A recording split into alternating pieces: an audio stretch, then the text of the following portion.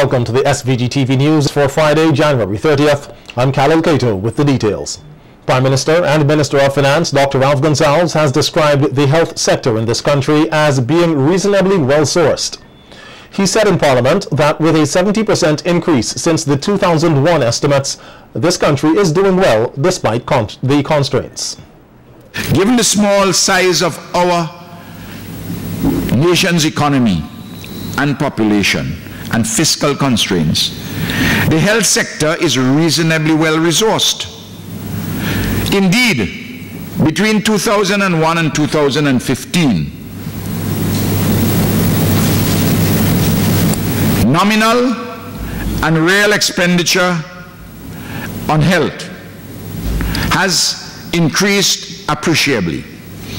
In the 2015 budget, $89.93 million is estimated in total recurrent and capital spending for health, an increase of $37.17 million or 70% over the 201 estimates. There's a good story to tell, and I'm telling it. The Prime Minister reiterated the need for Vincentians to adopt healthier lifestyles. The principal causes of morbidity in St. Vincent and Grenadines are diabetes and hypertension, cancer and cardiac ailments, accidents and criminal violence. It is thus evident that most of the health challenges are behavioral, manifesting themselves in our eating and drinking and so-called modern lifestyles, our driving on the roads and unsafe working environments, and violent misconduct. Policy implications arise from these factual observations, particularly in respect of encouraging or facilitating healthier behavioral lifestyles. And in more health news, National Epidemiologist in the Ministry of Health, Wellness and the Environment, Dr. Rosamond Adams, assures Vincentians that there is no need for panic after it was confirmed that there is a case of malaria here.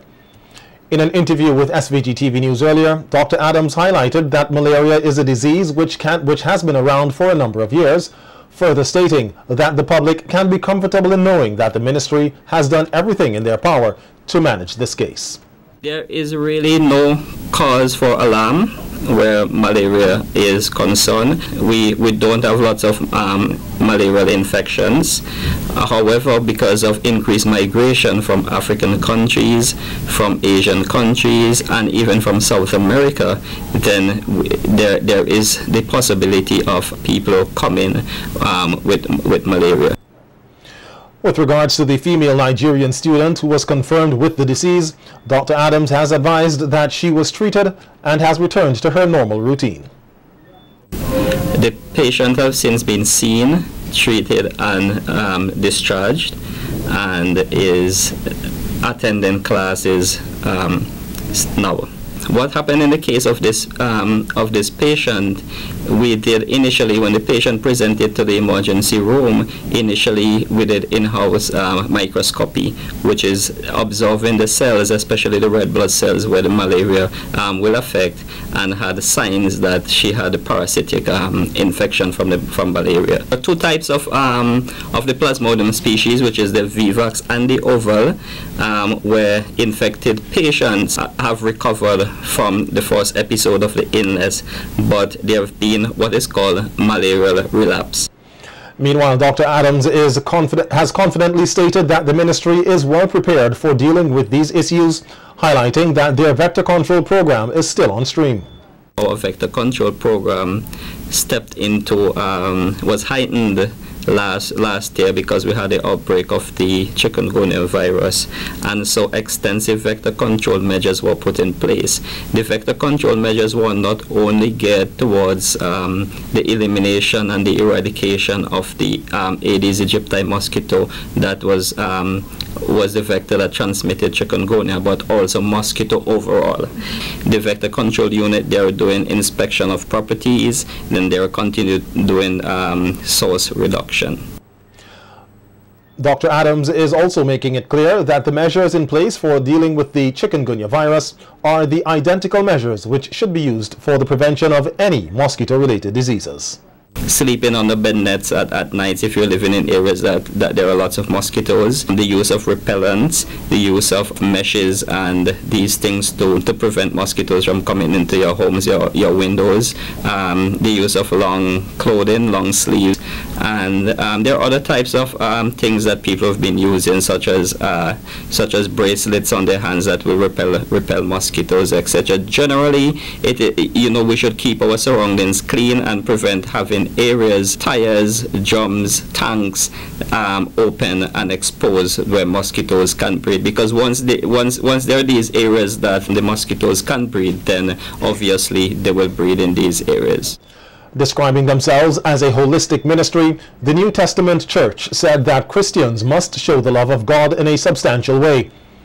Education Director Bishop Chesley Ferdinand said at the recent press conference to launch the 75th anniversary of the New Testament Church in this country that besides the Bethel Bible College, which they have been operating for years, the church provides assistance to those in need.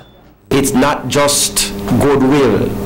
It is that the church recognizes its social responsibility, and we operate feeding programs. In many of our local churches, we provide meals to the elderly and help in ways, tangible ways. And in many of our local churches, I know that we are fulfilling this mandate, and it's one that is deeply rooted and enshrined in Scripture.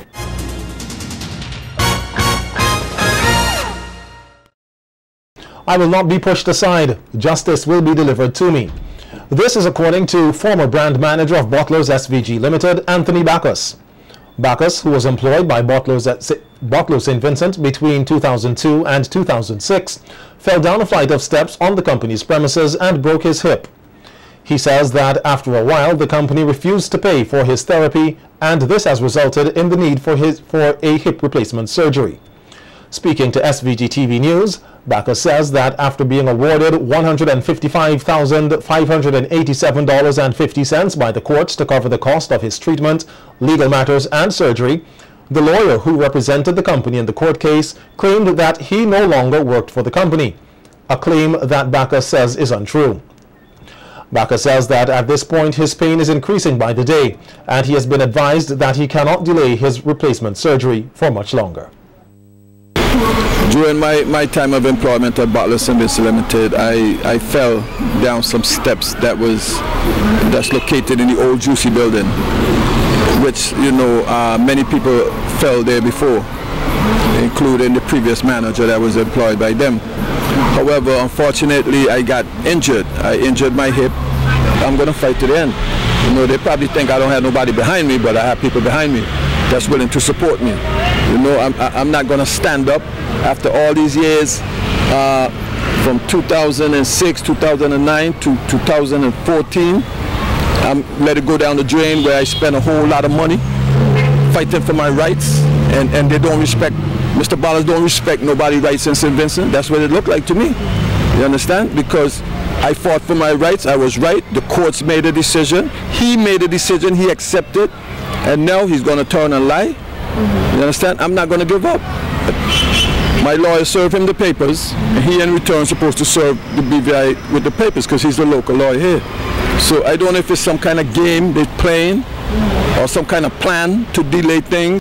Meanwhile, Bacchus says that he firmly believes that his predicament lies at the feet of those who represented Bottlers, adding that justice should always be based on integrity and honesty. The lawyer in the BVI, who is David Holocaust, and I spoke to him on the phone. Well, on my phone, everybody know their smartphone, you could take conversations. You could save the conversation if you want. So I spoke to Mr. Holocaust in the BVI, requested his address and so forth, and he gave me all the information, and I then asked him, is Mr. Ballers still employed by y'all? He said, yeah, he's still employed. So now I'm kind of confused. Even my lawyer is confused. Why would Mr. Ballers lie? And it's time for me to get the money so I can take care of my hip. I'm in constant pain 24 hours a day. A hip replacement, a damaged hip is no problem. If I didn't have this van that God blessed me with, I couldn't work nowhere else because I can't walk too good. As mass bands prepare for the 2015 carnival season, Social media was abuzz with the news that one of this country's oldest mass bands has withdrawn from this year's Vincy Mass activities. The announcement came from band leader Rebecca Gonzalez, who informed her patrons of the Mirage Mass Band of the decision via social media. The band, which has been in operations for the last 25 years, is one of the more popular bands in SVG. The announcement did not come as a shock, as rumors about a withdrawal had been circulating since last year. The announcement, however, has left many persons disappointed and hoping that the band will soon make its return to the cultural sphere. Musical talent Yafatu Poyer has released his third music video called Illusions. The Murray Village resident said that this song gives an introspective look at life and reminds persons that the best things in life are free.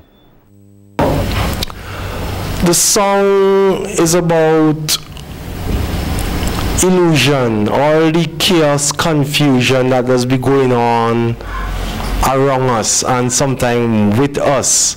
And certain parts of the song is like I'm giving you solutions, you know, things that we should do to eradicate the illusion and see a clear picture of reality, you know.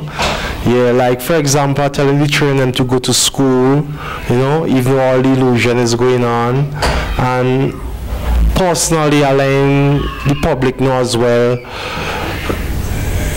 you know, Rastafari does liberate me, you know, and onto the hills I'll look my eyes, you know, from when she come with my help. Filmmaker Fabian Guerra of Shadow Hand Productions said he was pleased to have been given the opportunity to assist in making the song come to life on screen. He described Yafatu as a simple but talented songwriter and singer.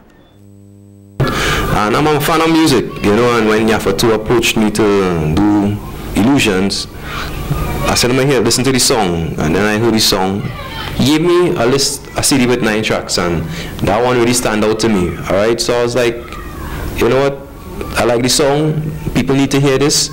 One of the mediums to push it out is music videos, so let me do it. You know. So a couple Fridays ago, took one day. You know, he had his ideas of what he wanted. I was like, okay, wherever you want Yafatu, we'll do. You know. So we went to places where he's popular and people know him and that kind of thing, and we decided to shoot there. Here's a look at that new video by Yafatu.